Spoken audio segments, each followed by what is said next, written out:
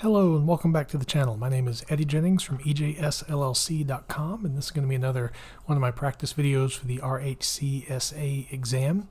I'm glad you're able to join me for this. Remember, these videos aren't designed necessarily to be authoritative information about the concepts for the RHCSA, but rather it's me going through the objectives kind of as a test for me to see if I feel like I'm confident in being able to talk about the objectives and also show some ways of how to prepare for them, perhaps in your own journey toward the Red Hat Certified System Administrator exam. You might find the way that I handle something differently than what you do, and it might help you with your own studies. Hey, this is another way of thinking about it and such. And then for me, the benefit comes from talking about the objectives, and then I get a sense of, do I actually know what I'm talking about? So hopefully when I take the exam, which will be in about a month and a week, I'll be able to do well with it. As always, if you enjoy the content of the video, make sure you click like and subscribe to the channel. Ring the bell when you do. Feel free to share this with anyone that might find it useful in their own studies for RHCSA, or people just like listening to somebody talk about Linux.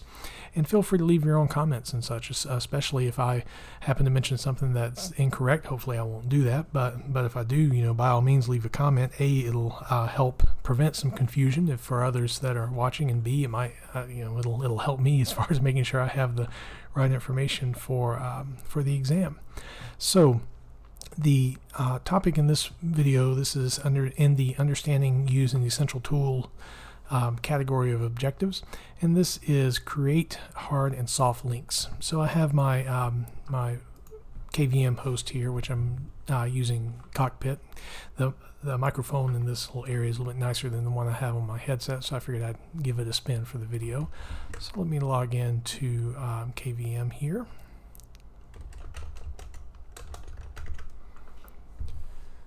And I've installed the virtual machines piece. We're going to go to my server with GUI, and to be able to see the console, the VM actually has to be running. It's a little different than Virt Manager. And while this is booting up, I don't mind the Cockpit machines piece for managing VMs. It is very much feature poor compared to what you have with Virt Manager. I know that Virt Manager is going away. Or not necessarily going away, but either is or is being deprecated. I can't remember off the top of my head, but I do hope that that more features will come to Cockpit. So if they are getting rid of Virt Manager, hopefully we'll have somewhat feature parity. So we should, we have our console here. And one thing, this is on a Windows machine that I'm accessing this. In order for this to work, or at least for me doing this in a browser, the console type has to be set to VNC. If you set this to Spice, it will not, well, it probably will work, but you'll have to do some configurations and such, but just kind of working out of the box, have it set to VNC. So I have my VM here. Let me log in. And we'll get into hard and soft links. So these are basically the same as shortcuts, or at least soft links are in the Windows world. And what a link is, in particular a soft link, is a reference to another file. So let me go into my terminal here, see if I have anything on the desktop. I do. All right. Well, we'll just do the home directory here. I'm going to touch, or we'll use echo. This is a test file. Yep, did exactly what I told it to do. Echo that. Test file.txt. All right, so now if I were to cat that, we have our little test file here. And a soft link is a way basically to make like a pointer to that file or a shortcut to that file. So if I were to do, the command for making a link is the ln command. So ln-s for soft link, also known as a symbolic link. We will put the target of the link. This is something that always throws me off. For like almost everything else, like tar and such, you put the thing you're creating and then whatever it is you're affecting. But with link, it's backwards and sometimes messes with my head. And so we're just going to call this link link to test.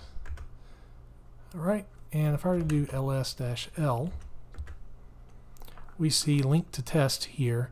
This has a pointer or little arrow pointing to test file. And so if I were to access link to test, so cat link to test, I will get exactly what is in test file. It is literally a shortcut that is pointing to test file. And really this is kind of all there. Well, not necessarily all there is. Of course, there's I'm sure you can go into more depth with it, but the basics of what a soft link is, that's what you have. If I were to let me rename test file. So I have to do PowerShell there, rename item, but mv test file, we'll call it test file .old. And if I were to do ls-l, notice how this is now complaining that this link is broken. If I were to cat link to test, it's going to complain that there is no such file or directory because the file name is gone. But if I were to change the name back, and this is kind of, I didn't realize this will blink in RHEL 8 or CentOS 8, which is what I'm using.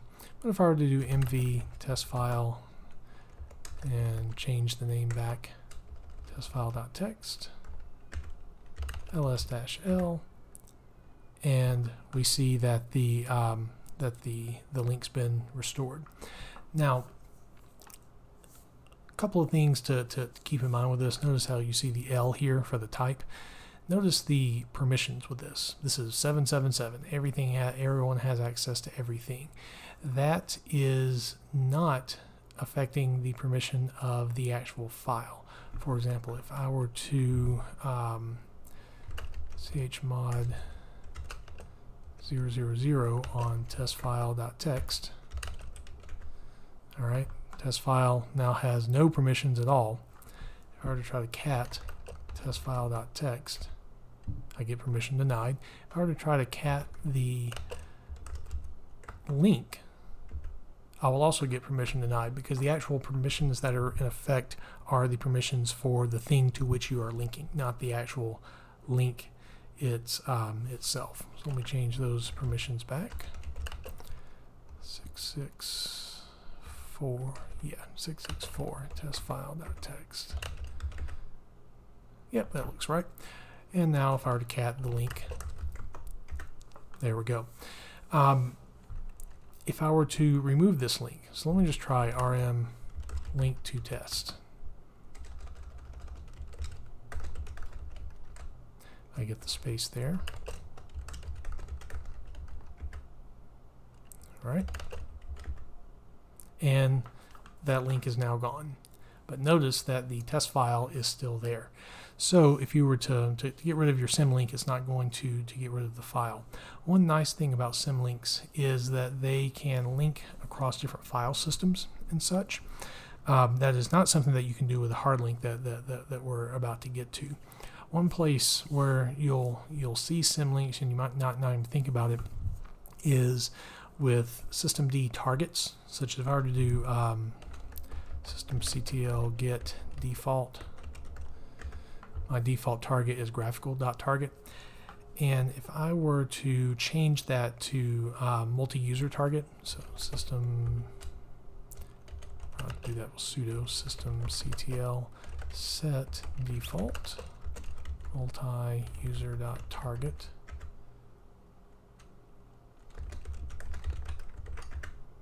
Oh, multi-user.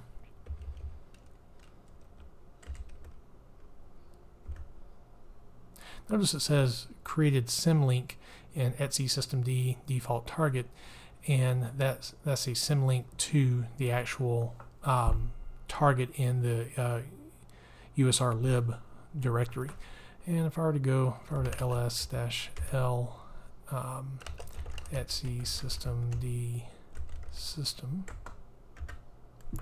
we see there that, scroll up just a bit, default.target is a symlink to that. So that's kind of symlink in action, and it kind of makes sense because rather than having to do some kind of configuration that tells that, you know, makes the individual targets be, maybe that file needs to be in a different spot, we just use default.target, and the act of setting your default is simply just pointing this symlink to the right place. So the next thing are hard links. Now hard links get into something called inodes. So let me clear my screen, and ls dash, I believe it's I for, I'll do li, that will show the inode. Yes. So this right here is an inode. An inode is, and this is going to be a terribly simplified definition of it, but it's basically your little spot in the file system. All right. And what the, if I were to do a hard link, basically what I am doing is making another pointer to that particular inode. Let me show you what I'm talking about. So if I were to do just ln, and I do test file link, oh, I have to do the target first, see, so I'm saying I tend to make that mistake. Test file link. All right, ls-l. All right, notice how this looks like just a regular file. And if I were to do ls-li to show the inode, notice they have the exact same inode. All right, it is effectively a second file that is the item that we have. And if I were to, let's say I were to open test file link in VI, and we have, this is a test file. Let me add a line to that.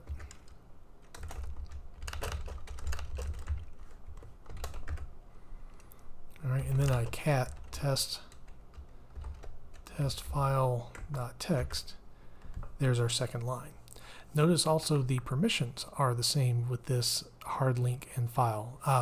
Really, they're in all intent and purposes the same thing. Now I'm sure there are experts out there in Linux that will argue that no, hard link and a file is not the same thing. There probably is a difference, but for where I am in my studies and from what I've seen, they're basically the same thing. As long as there's at least one file for that inode, then the data is still there. For example, if I were to remove testfile.txt, all right, ls-l, notice how we don't have any kind of warning with this test file link. It's a hard link. It is a link to the inode itself, and so therefore all of the data and such is still where it needs to be, because the data is actually stored wherever that inode says that it is. And basically a file is kind of a link, for lack of a better phrase, to that inode. Now, I mentioned a moment ago about soft links being able to move between different file systems, and hard links are not able to do that. Well, the reason being is the hard link is a link to the inode itself. It doesn't really care about the file necessarily, it cares about the inode, and that will not traverse file systems because inodes are specific for their file system, whereas the soft link cares about the file name, and therefore it can traverse. So a bit long-winded, but I believe I've covered the differences between hard and soft links, and then the actual objective is create hard and soft links, which you do that with the ln command. And to create the soft link, you would do ln-s, whatever your target is, and then the link name, and then to create a hard link, ln, and then the target for your link, and then the link name. I hope you found this useful. If you did, make sure you click like and subscribe. Also, feel free to share with others, and don't hesitate to comment yourself. As always, thanks for watching, and I'll see you the next time.